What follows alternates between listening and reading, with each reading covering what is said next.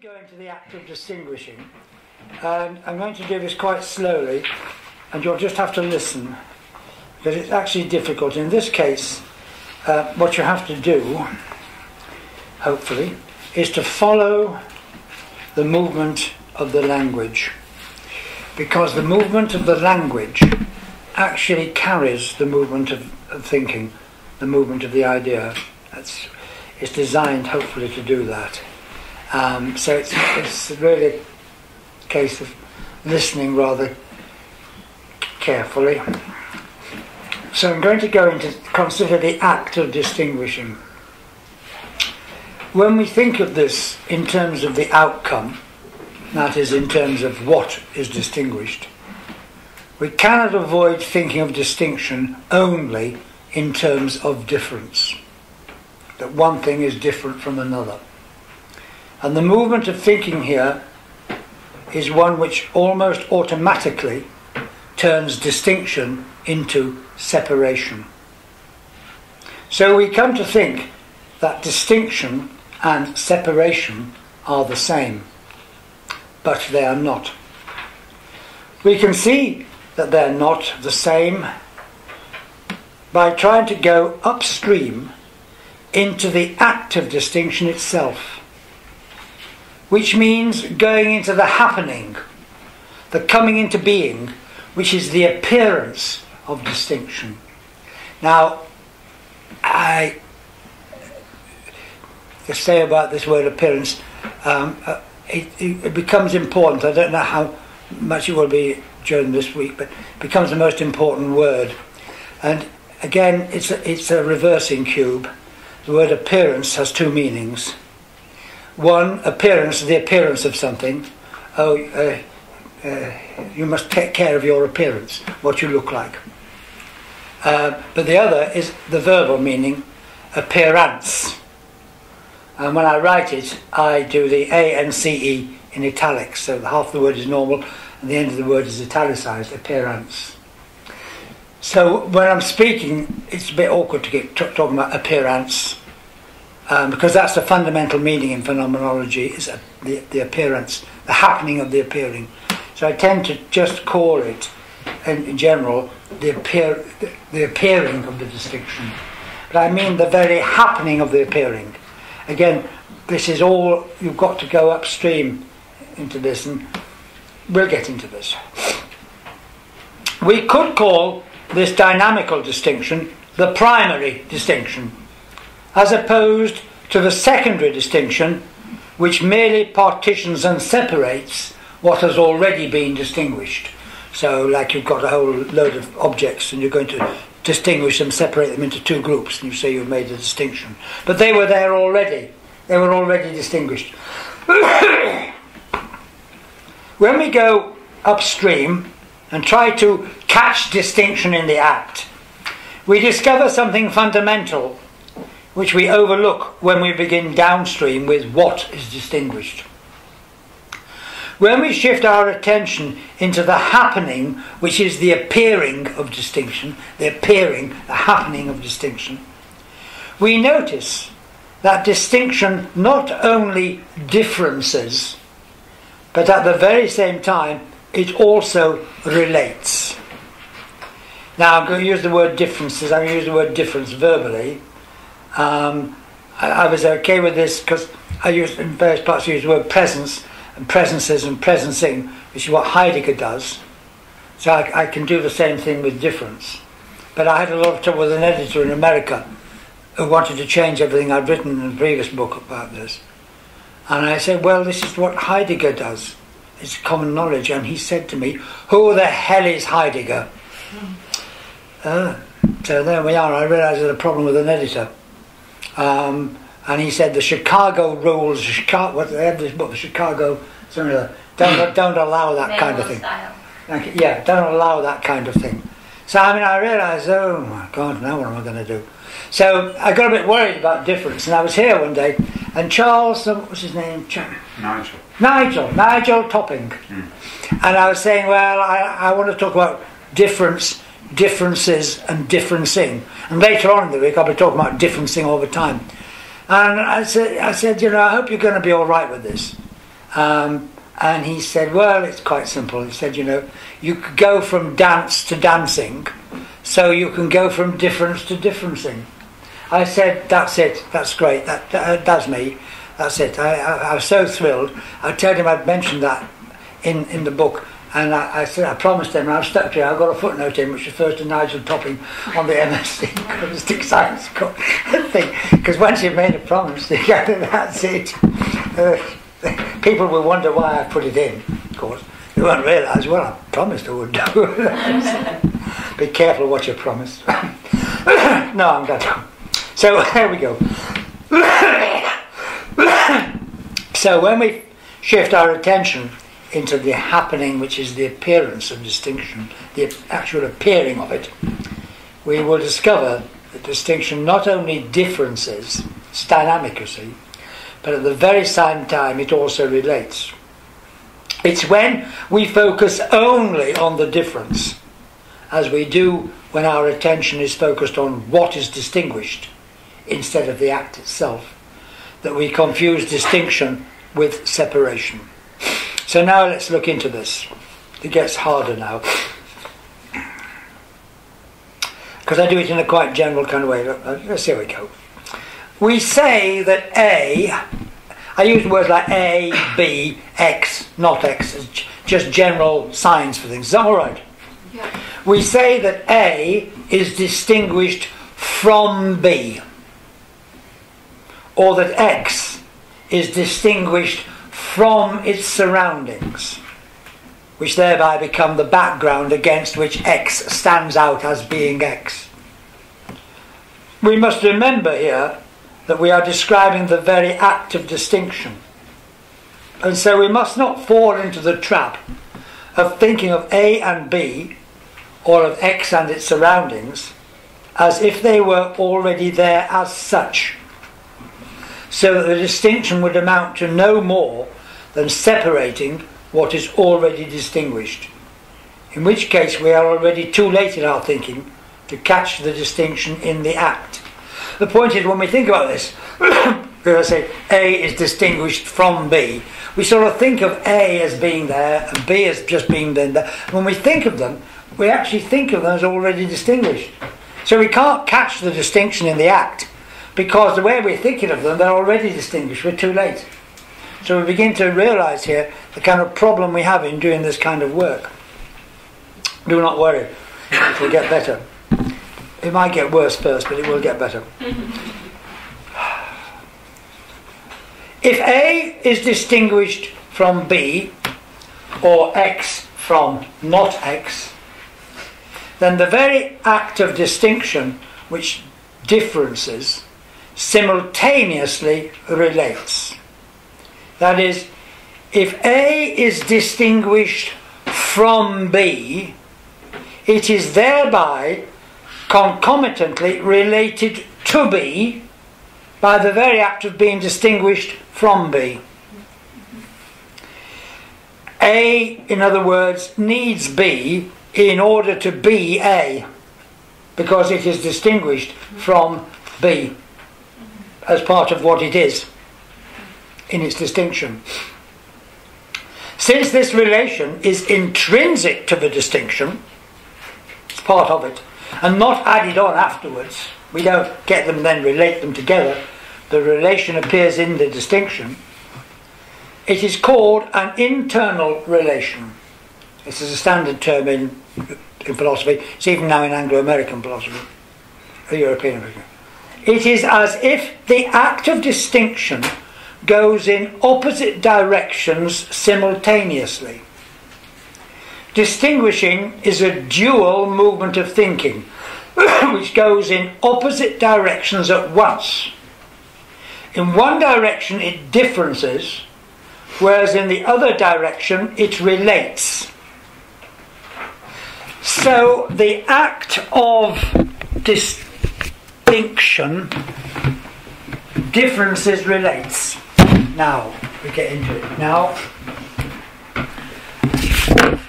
the risks.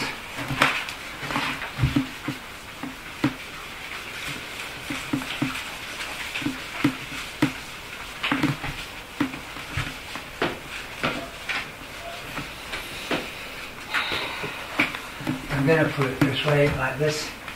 The act of distinction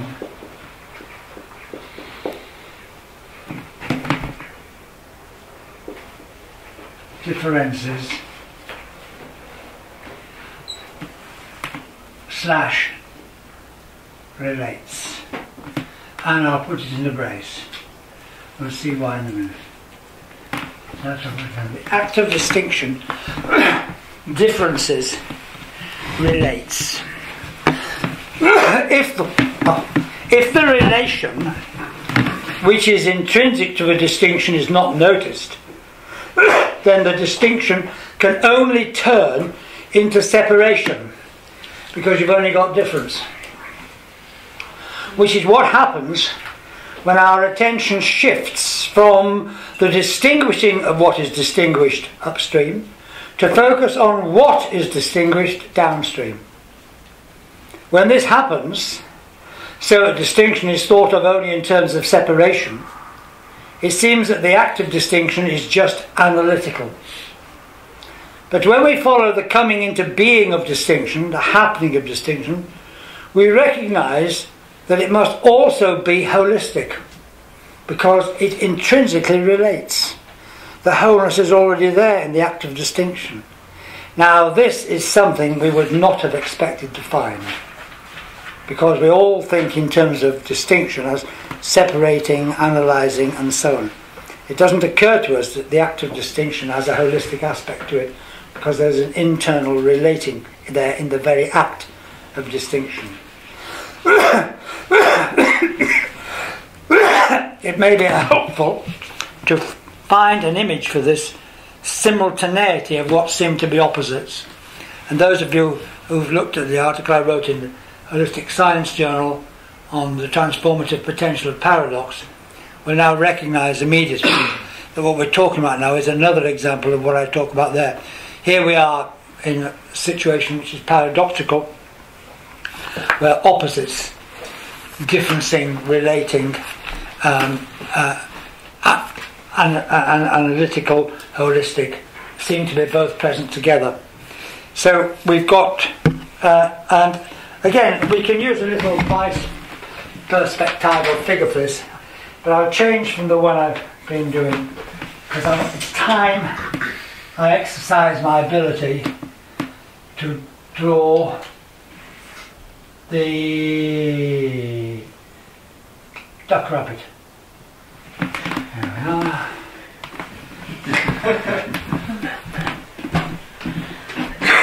Well, if you look to the left, it's a duck. If you look to the right, it's a very perky rabbit. Okay? Now there's only one diagram here, and it is simultaneously duck and duck. Look what I just said.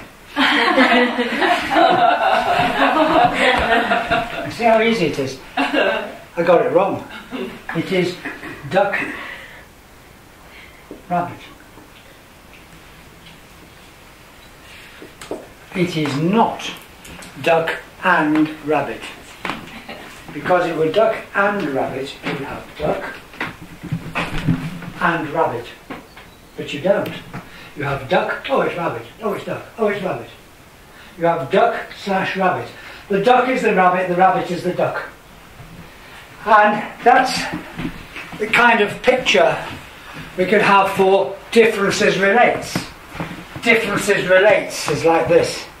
Or analytic, no, differences, analytic. Analytic. Holistic. It's the same. Analytic, holistic is in fact the same. So as it's not duck and rabbit, but simultaneously duck rabbit, so the act of distinction is simultaneously the analytic holistic act of differencing relating. If you reflect on this kind of thing, which I found terribly useful, you can see it's not a case of partly one and partly the other. but one which is simultaneously both, and they're opposites. So you discover here this extraordinary wholeness, and you do this by going back upstream to try to catch distinction happening in the actual act, the appearing of the distinction, and try to see what happens in that instant when the distinction happens. And then you find the intrinsic relatedness and the holistic feature of distinction. And this extraordinary thing of a movement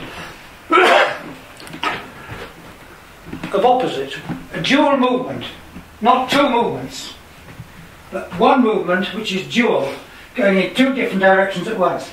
In one direction differencing, in the other direction relating. It's astonishing. And there it is. We can discover this by working our way into the experience. So that's the quite what I call, for some reason, put that later in mind. So I say the act of distinction, differences related, it is a unitary act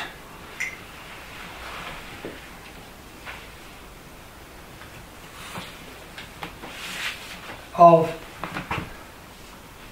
did I say of, did I say which? I'm being pedantic now, it's just for me, is this? Yeah. Of, brackets is one whole, differencing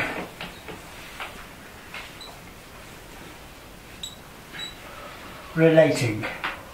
I've now changed the word to differencing to go with relating, because I want to really bring in the dynamics. It's an act of distinction, differences relates, but now I want to say the act itself is an act of differencing relating. And it's unitary, so the bracket round, it's one whole, it can't be separated. Okay? Now quite a lot of this happens in, I should explain, it's often said, so Heidegger said that there are as many phenomenologies as there are phenomenologists. So I'm doing it my way. So don't expect to find this way of doing it anywhere other than in a book which I might happen to write. But that doesn't mean I've made this up. This is it. But the way of doing it, the way of expressing it, is not something I can give a reference to in a book, because this is the way I'm trying to bring it out. But if you understand it, anyone who understood phenomenology will look and say, yes, this is phenomenology, this does it. But other people wouldn't express it in this kind of way. The great advantage, I believe, I'm saying in my own defence, is that I'm a lot easier to understand than anyone else I've come across. That's meant to be a joke.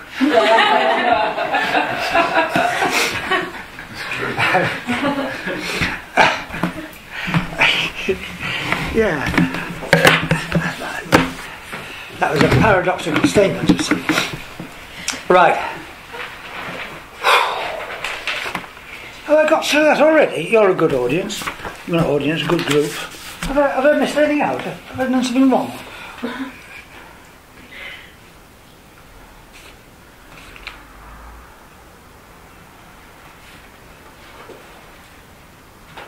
Oh. I've done that. I don't think I'm very with it today, am I? I can't even know what I've done and not done. Oh well, there we are. So, we're doing very well. Okay, now we can go a little bit further. What we've got is already something which is quite important, quite significant enough. Now let's go to the next bit. The happening of distinction is the appearing of what is distinguished. Very important point. Remember, we're upstream all the time. That's the happening of distinction, and that is the appearing of what is distinguished. It is well known that when something is first distinguished, it soon appears to all who are able to see it, whereas previously it had not been seen by anyone. Even though, once it has been distinguished, we feel it was there to be seen all along, and we're astonished that nobody actually did see it. The medical or disorder of muscular dystrophy provides an illustration of this. Before the 1850s, when this disease was first described, that is, distinguished, by Duchenne, it had not been recognised by anyone. I emphasise that description, when we describe, we distinguish. Description is an act of distinction, and this is how I got into all of this. Because in the middle of the 1960s, I was involved with a man called J.G. Bennett, who knew Schumacher. Bennett's job originally was the Director of Research for the British Coal Utilisation Research Council, and later that was a job that Schumacher had. And I worked with Bennett at an organisation he ran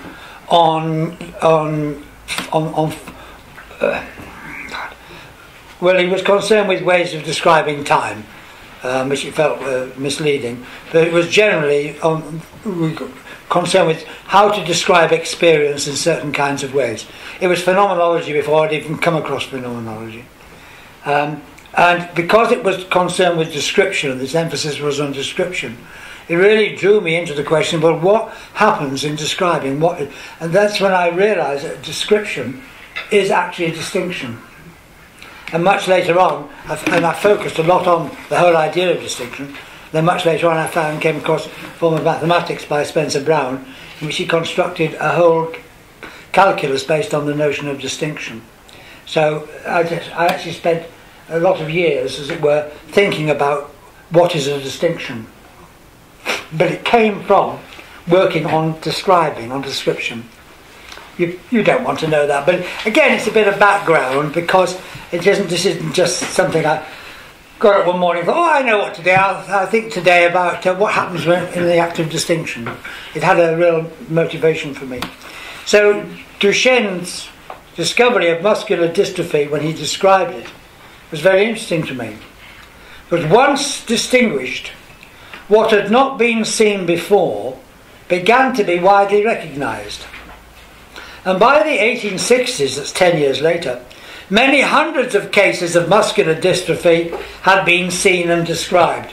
This prompted Charcot, the psychologist, as I don't know what he was, who was a teacher of Freud, to comment, how come that a disease so common, so widespread, and so recognisable at a glance, a disease which has always existed, how come that it is only recognised now? Why did we need Monsieur Duchenne to open our eyes? Now this is a very important example, valuable example I mean, because here we have something that was there for everyone to see and nobody saw it. Now, and once it was seen, people couldn't not see it. And then you couldn't understand why it was that people hadn't seen it before. The example I took from, it's in The Man Who Mistook His Wife for a Hat by the psychologist Sachs. And Sachs describes some of his own experiences of this kind of thing. And it's very puzzling. But it's very fundamental, because being able to recognise it depends on the primary act of distinguishing muscular dystrophy so that it stands out. What we later consider to have been there in front of us all the time is invisible to us before it is distinguished. We could say that the act of distinction there's it. We imagine, you see, it is there all the time. When we imagine that, we're thinking of it before, as if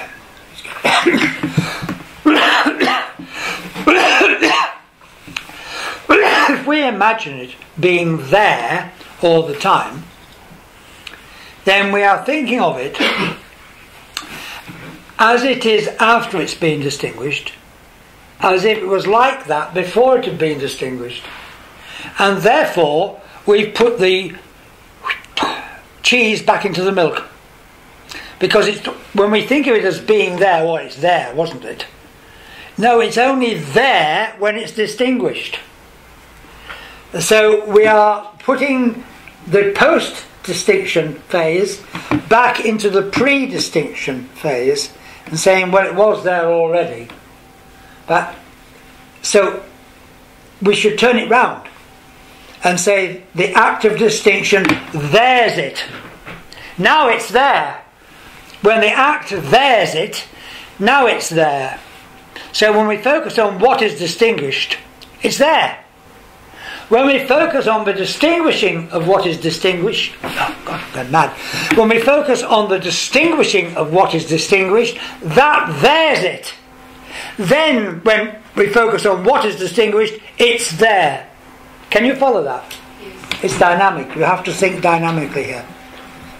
I have a question. So you could say distinguishing is an act of creation? Ah, now that's what we have to go into, isn't it? That's a very good question, because that's the next point we go to. Because the question then we have is, well, what on earth is going on here? Is Duchenne creating muscular dystrophy? That can't be true, because obviously we now recognise that, well, muscular dystrophy was there, but nobody saw it. And yet we just said, well, it wasn't actually there until it was seen. But we can't suppose that we've invented it or created it, and it's suddenly, poof, now there's muscular dystrophy when there wasn't before. That can't be right. So you see, we're led here into a very puzzling situation. But the thing about this is that phenomenologically what you do is you try not to worry too much. You actually stick to trying to shift attention into the upstream, into the act itself, and then trying to see what that is. Stick to the phenomenon. Husserl used to have this phrase, we must return to the things themselves, meaning you have to go back into the experience itself and follow that and trust it. So what can we learn from this which will answer your question, because it's a very, very real question. And this is what we need to do now, and this is certainly tricky. So we need to think about appearance.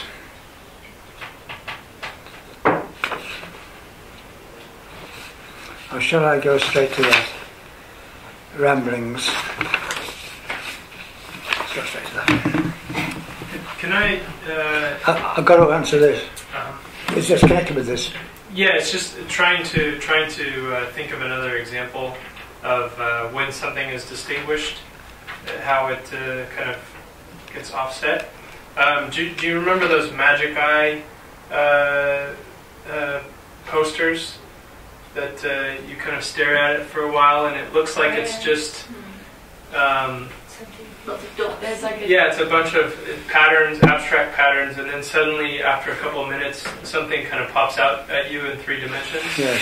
So it's not as if that wasn't there before, but when you see it, it becomes distinct, and there's a new set and series of relationships that develop between, I guess, in the distinction, there's some relationships that are created. Is that kind of... Yes, that's a very interesting example. If I look slightly puzzled, because I did look at these, I never managed on any single occasion to see one, which I found extremely frustrating, especially when everyone around me could do it, and that was a problem, yeah.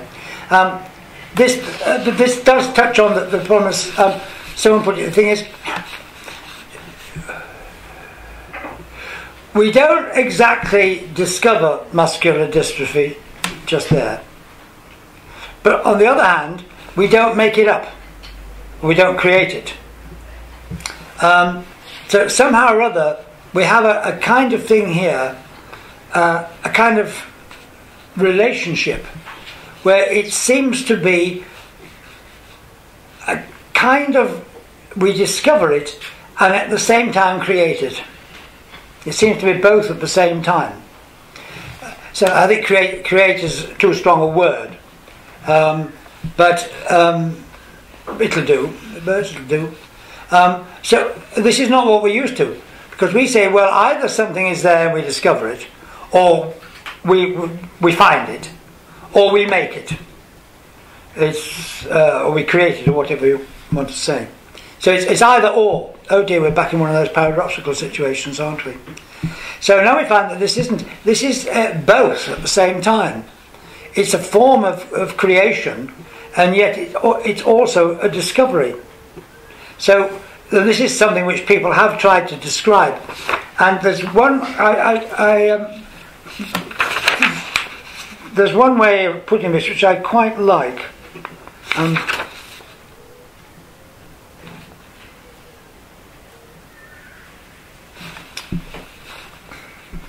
Do I do this now? Yeah. Okay, I'll do this now. And this is from McGilchrist's book, which I just happened to spot the other day, The Master and His Emissary, page 133. And he says, one way of putting this is to say that we neither discover an objective reality nor invent a subjective reality, but that there is a process of responsive evocation.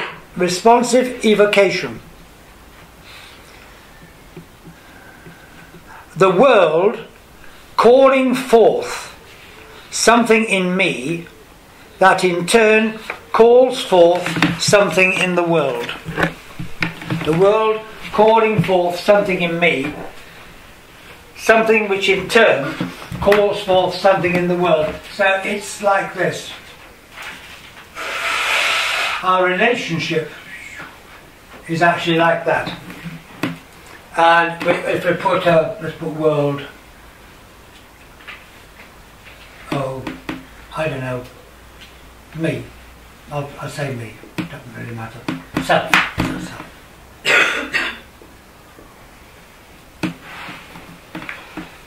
That this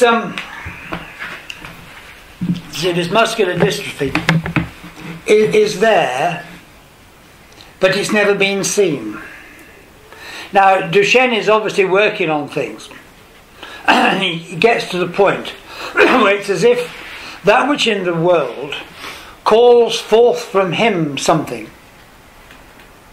So he recognizes it, and then what's in the world can actually appear. The key thing is appearing. It appears, and that is the important notion, that we have to go upstream all the time and focus on the appearance, the happening of the appearing. If we're thinking downstream in terms of what appears, we will never get this at all. But if you can just catch the appearing, it's in the appearing that the thing itself comes into being. Not comes into being metaphysically out of nothing, but comes into being phenomenologically as appearing as what it is. And it hasn't appeared as what it is before. And that's the distinction. When it's distinguished, it appears as itself. It comes forth as itself and is seen, which it has not been seen before.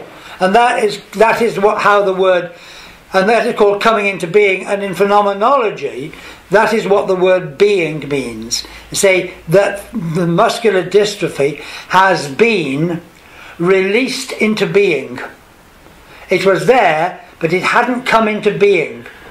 And coming into being, it hadn't appeared. But when we think of it, take the word muscular dystrophy, we think of it in an appearing way already. See, I say muscular dystrophy was there, and you picture muscular dystrophy there. So you picture it to yourself appearingly before it had appeared. And this is the really hard part to get at. When you get upstream, this is what you find.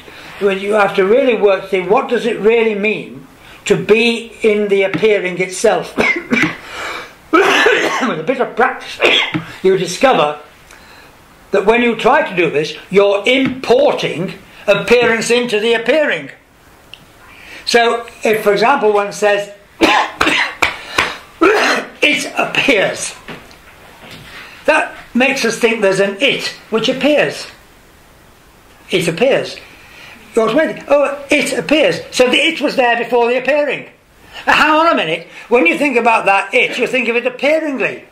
So you think the it which is there appearingly now appears. Well, why should it bother? It's already appeared. Do you see the point I'm trying to get towards here? And it is difficult as this. We always put appearance into the appearing instead of seeing that the appearance comes from the appearing. So if we make that effort to get into the appearing, then we begin to see that something appears, it is coming into being, it doesn't suddenly start to exist out of nothing. It's not metaphysical in that sense. But it now bees, is what's called, Heidegger calls it, it is freed in order to be itself by appearing. And things are non-appearingly. And then they come into appearance, and then they are appearingly. But when we think, we imagine everything there without us appearingly. Well, it can't be. So what we discover here is that we are actually part of the equation here. Because this kind of appearing happens with us. We are the datives of manifestation. The manifestation, we're the receiving end of the manifestation, which could not manifest if we were not there. So, not subject-object, but human subjectivity turns out to have a much deeper significance than we perhaps realise. Not in the subjective sense, but in the sense in which we all share. That human subjectivity is the place where the world appears. That is what human subjectivity is. The place where the world appears, where the world bees appearingly. But we imagine it being appearingly without us. There's a back projection, is that. So this simple example is quite astonishing. It really is. And we don't actually, we don't create it.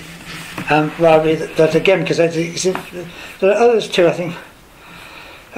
One way of putting this is to say that we neither discover an objective reality, like not there's an object out there already, nor invent a subjective reality, project our ideas onto something, carve it out or create it or something else. But there is a process of responsive evocation. The world calling forth something in me that in turn calls forth something in the world. So there's something in the world which calls forth something in me, and that calls forth that in the world which is calling forth something in me. That's that diagram there. That's it. I've said it. Even I understood it that time. I thought, well, yes, that's it. Don't ask me to say that again. That's it. And this replaces sort of epistemology, this kind of thing. It's much more subtle. And there's no subject-object. What you get here, I was thinking about this sometime or other, I've got this paradox here of what you've got is subjective objectivity and objective subjectivity. That probably doesn't help. But objective subjectivity means that subjectivity has something objective about it, and subjective objectivity means the object actually takes place in the subject, but something takes place in the subject which is objective. Yeah. And you just turn those around, and that's what we actually have. We have that. And so we are beyond. Then if you just focus on what is distinguished, what happens? It all collapses into object and subject separate. All what we're talking about collapses when you focus on what is distinguished. And that's when we're in the subject-object dichotomy. And so when you go upstream, you find that you're no longer there at all. And it isn't, and you can sort it out. And these questions come up, and that's exactly right. And you then follow them, but you put them to the test in the light of the phenomenological experience. And you have to trust this process. And it might take a long time. But some of these things I'm talking about now, I spent sort of years not being able to get there. Yes? I just wonder whether a very active language, the fact that as human beings that we have language, that we can actually abstract us from the present, the direct experience of the present, and subtract ourselves into this other way of being, which isn't being at the point of the direct experience.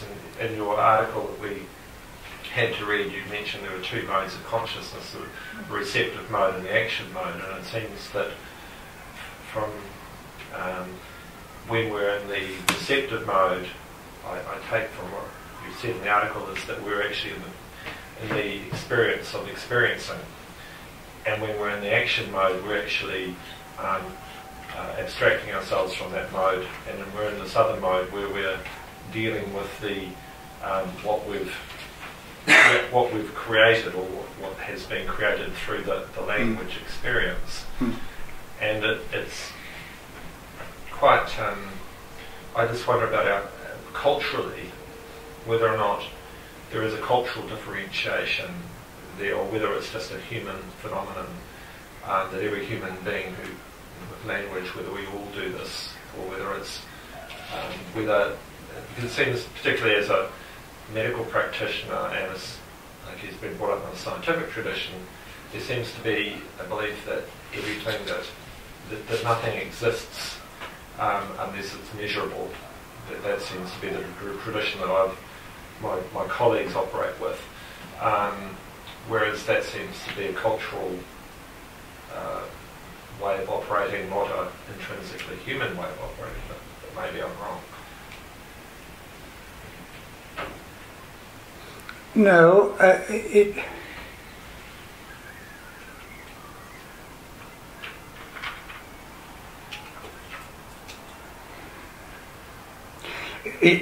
you want to say that, well, of course, your colleagues operate in that way because this is what they've got from the culture that they're in.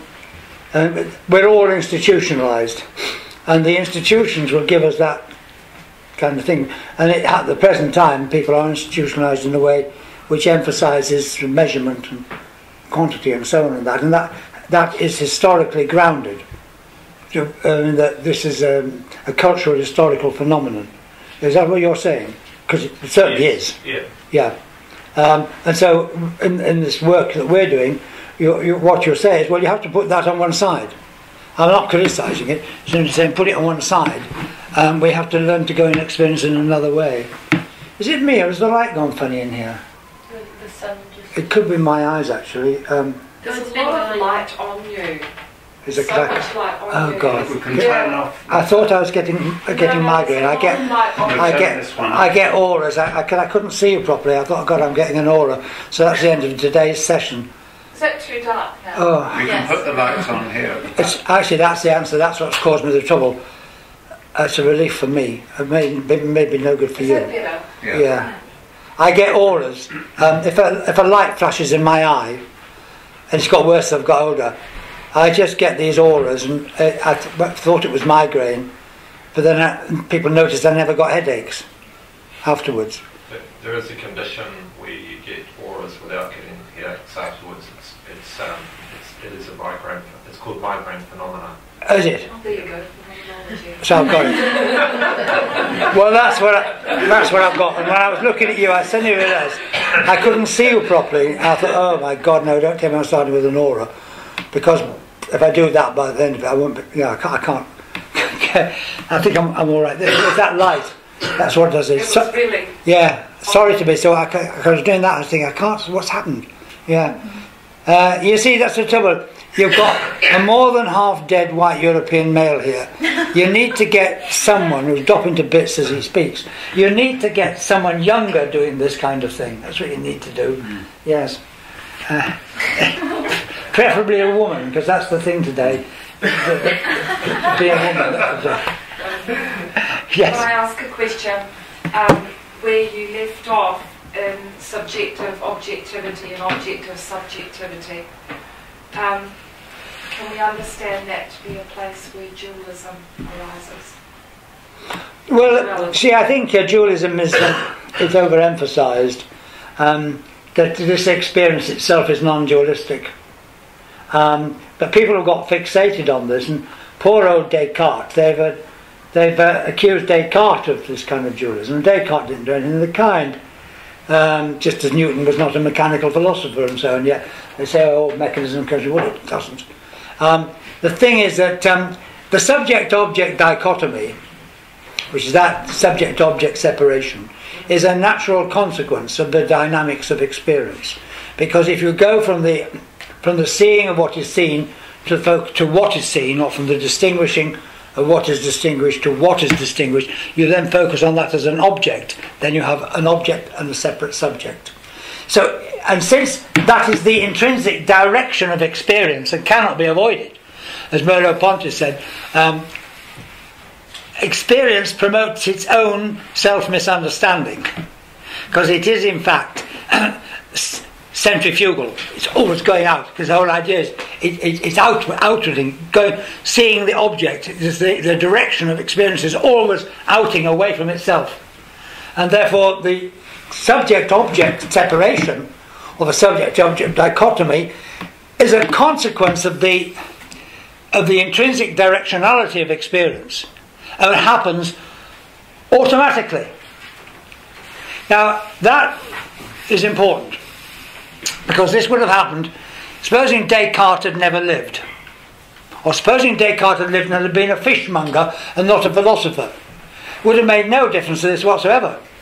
So when people refer to this as Cartesian, they're really barking up the wrong tree altogether, because this doesn't come from Descartes. There is a dualism which comes from Descartes, which is a very specific dualism designed for a very specific purpose, and there is therefore a Cartesian dualism. But subject-object separation is not Cartesian dualism, although of course Cartesian dualism does have the same form, but it's not that. And this dichotomy is built into our experience. So when you start to go upstream, you are going to move away from the subject-object separation to somewhere before, pre-separation. And that's what we do. Now then you've got a problem about how to describe this. And this is what's happened to us, you see, because here, if we take this situation here, this version I think is very good, a process of responsive evocation, the world calling forth something in me that in turn calls forth something in the world. But it's that something in the world which calls forth something in me, that which is called forth in me by that, then calls forth that in the world which is calling that forth in me. It's a wonderful, dynamic reciprocation.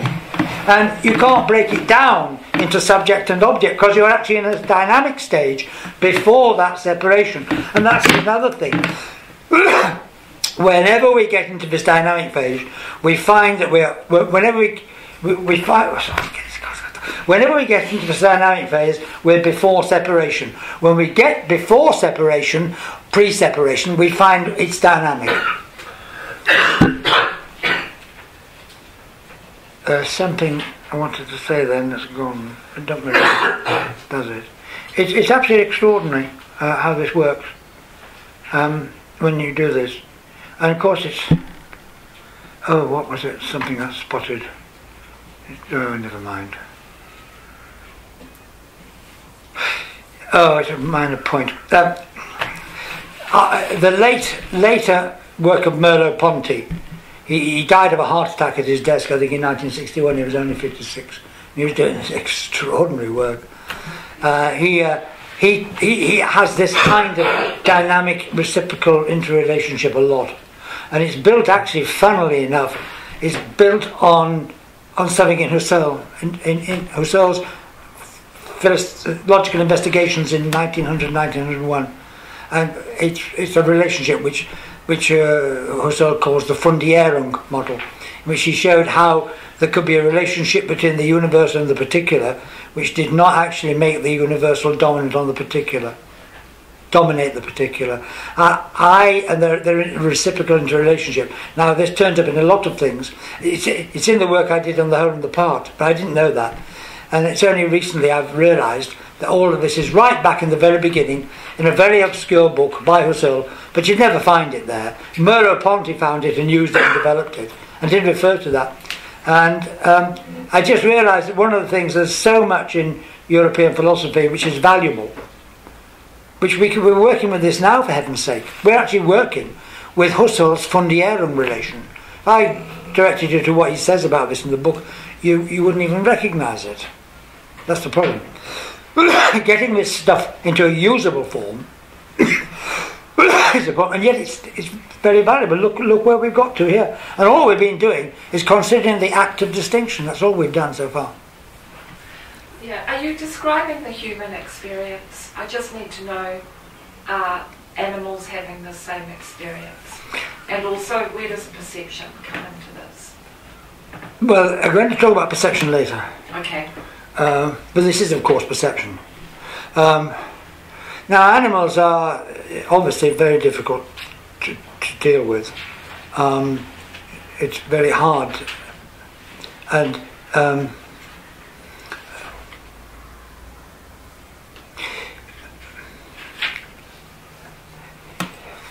it's almost impossible to say something about this which will be right.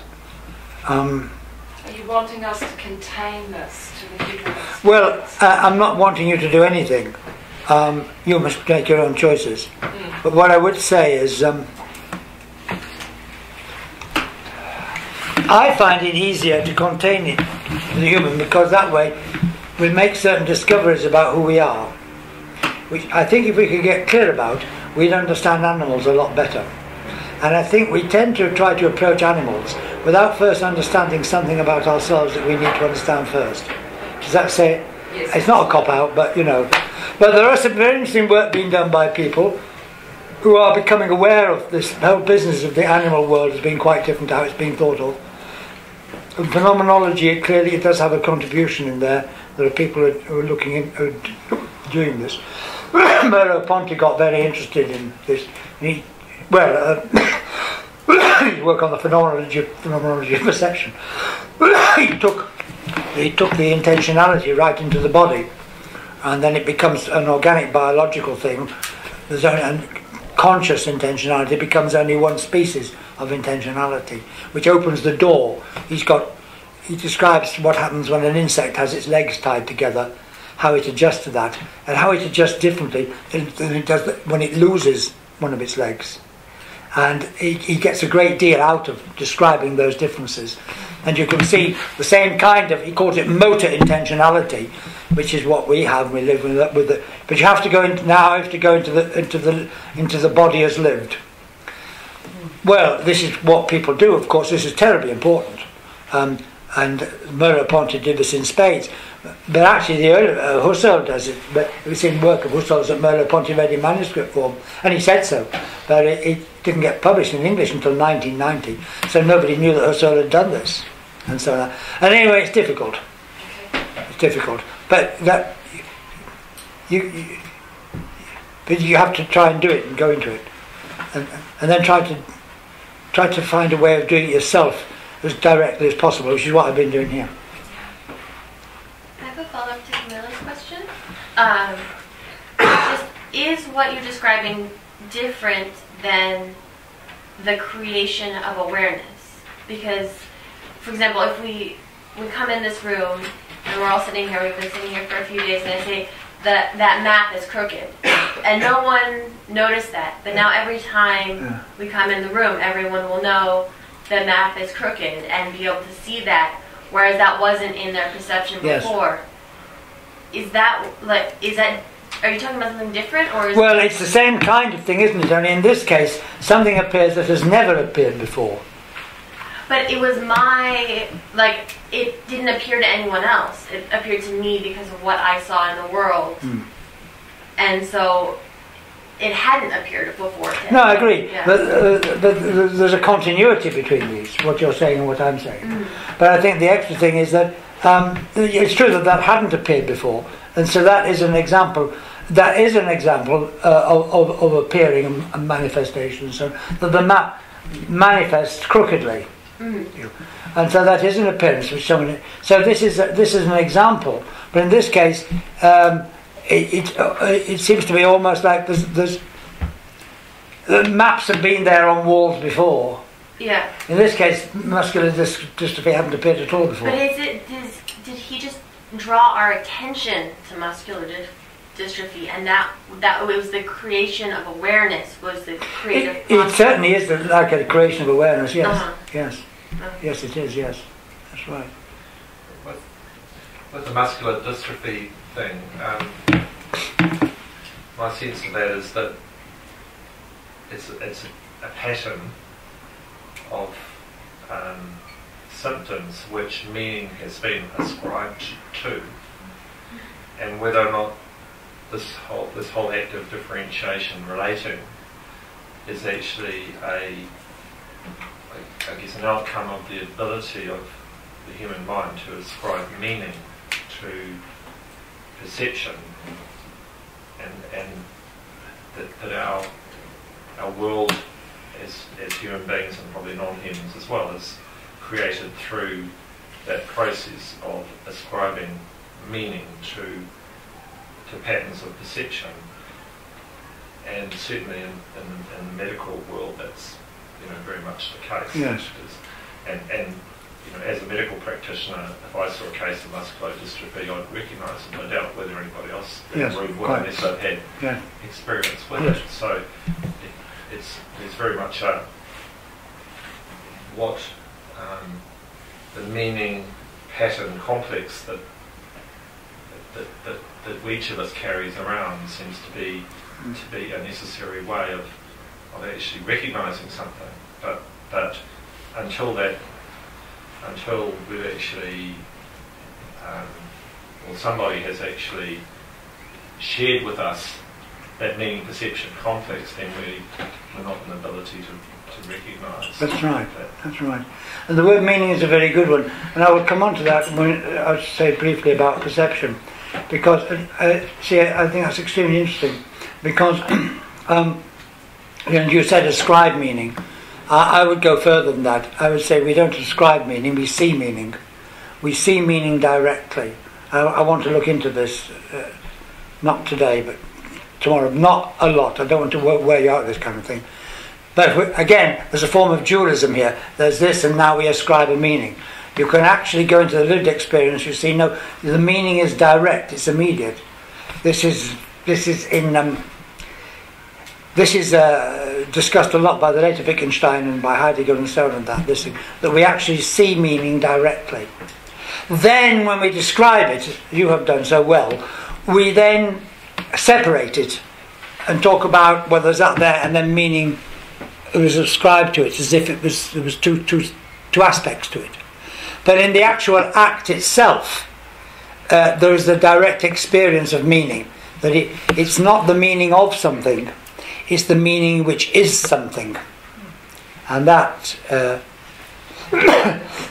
that's the key to getting that.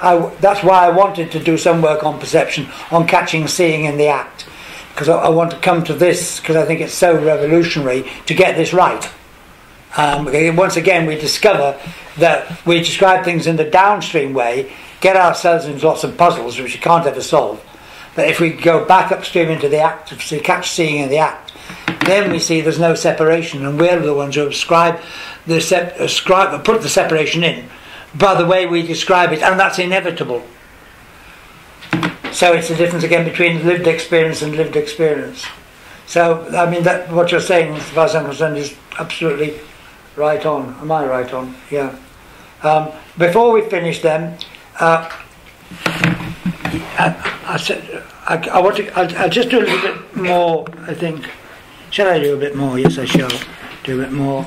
Because I want to take another example, which I like this example. Well, I would do if I could find the pages in which I've written it, but this is an example. God. Ah, that's in the way.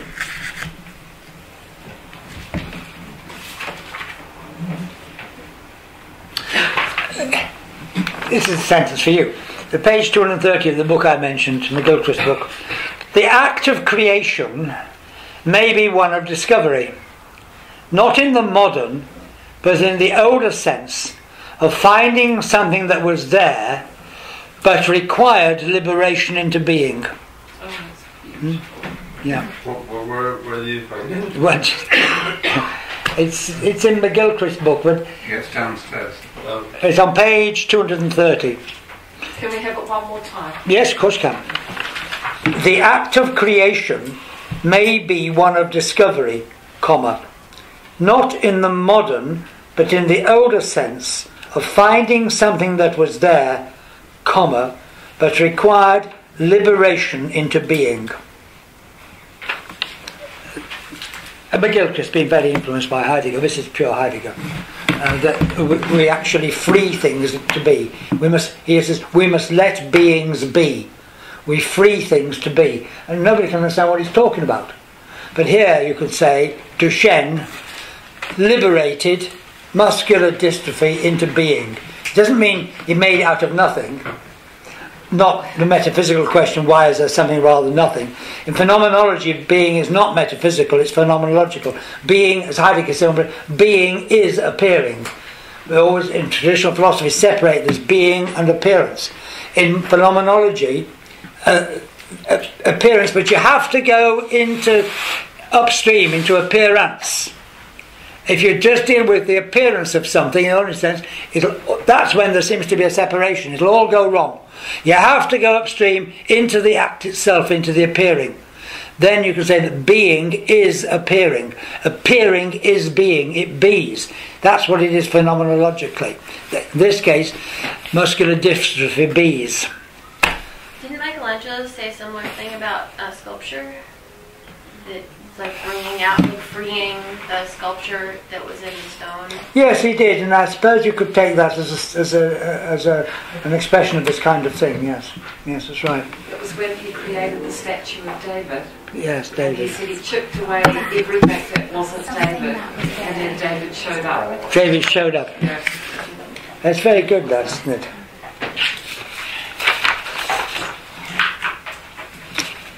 I'll just do this another example. I think if I can do this, I don't know. I can't find. I can't find what I'm doing anymore. Oh, yes, I can. We could also describe the unitary act of differencing relating as an act of articulation. If something is articulated, it has clearly differentiated parts which are related.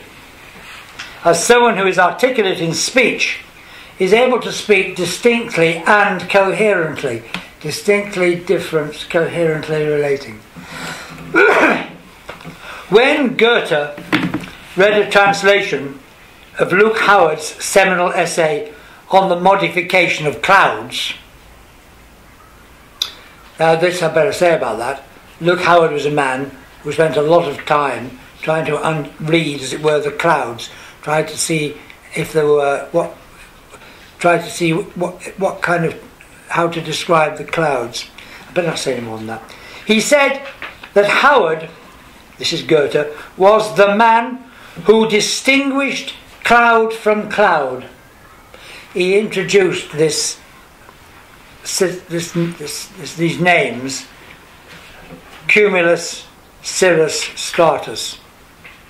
And when we hear this, it seems to us so obviously just a bit of bog standard classifying.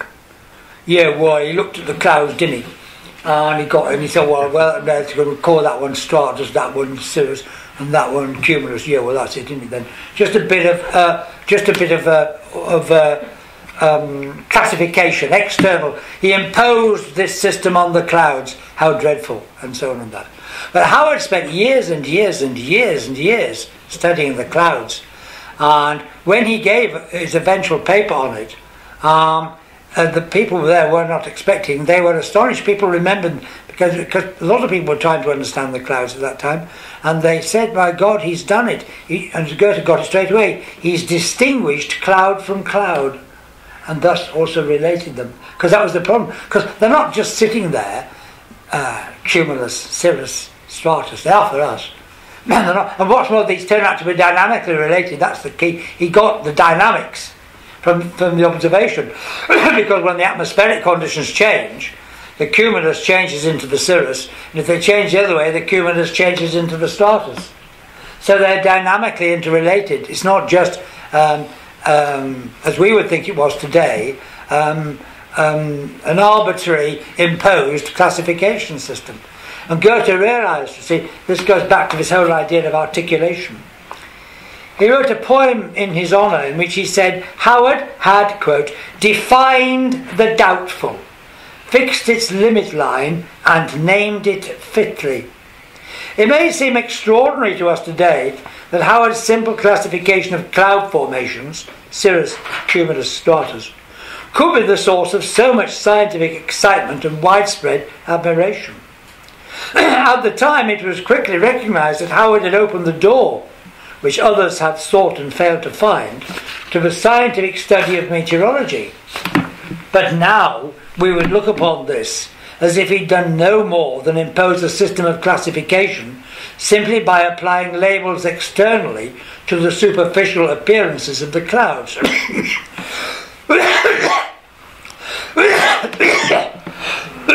But this is because we begin downstream with the end result, the system of names, instead of going upstream into the process of discovery to glimpse the coming into being of the distinction of which these names are the expression. How could anyone find a natural order in the ever-changing phenomena of the clouds? The very idea of finding anything fixed and constant in such fluid and impermanent phenomena seems at first absurd.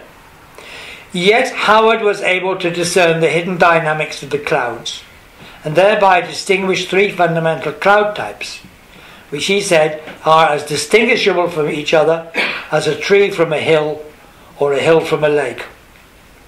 He was able to show that the teeming myriads of cloud formations are all modifications of only three types, where we might have expected to find a multitude or even none at all. Three types forming and transforming into one another according to the atmospheric conditions.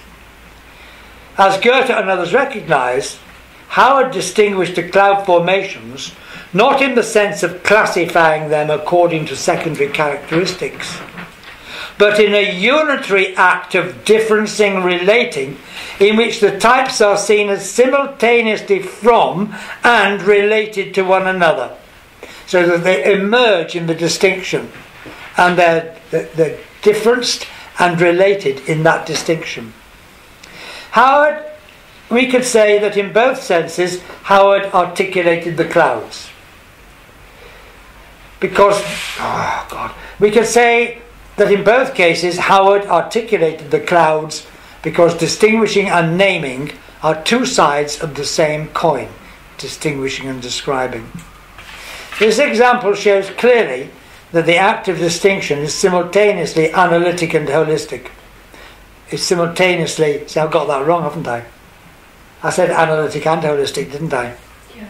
It should be analytic / holistic. You see, I don't know what I'm talking about. Although, as we have seen, when we begin at the end, it seems to result in no more than a division into separate categories. Difference falls apart into separation. When we try to catch the distinction in the act, we find it is not divisive, but holistic. I read that badly, didn't I? Although, as we have seen, when we begin at the end, it seems to result in no more than a division into separate categories. Difference falls apart into separation. When we try to catch distinction in the act, we find that it is not divisive, but holistic.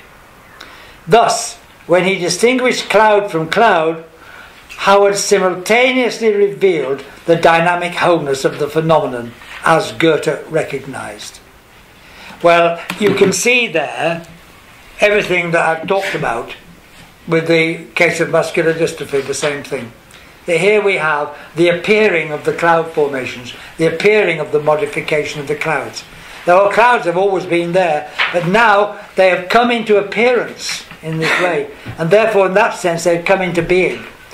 And he worked in this, he was a Goethean scientist without being a Goethean. There is a very nice book on this, incidentally, and brings out, he was a real naturalist and spent years and years looking at clouds, see. And so it could be a case of something in the world evoked in him, something which expressed, evoked that which is in the world, which evoked that in him. And he's a living example of this in the way in which he worked. And this is a much more natural kind of science, you see, very different from the quantitative measurement kind of science. Now, to finish off with here, I want to just introduce this distinction from Heidegger, which I find very useful and often referred to, and that is this distinction, won't take long, between belonging together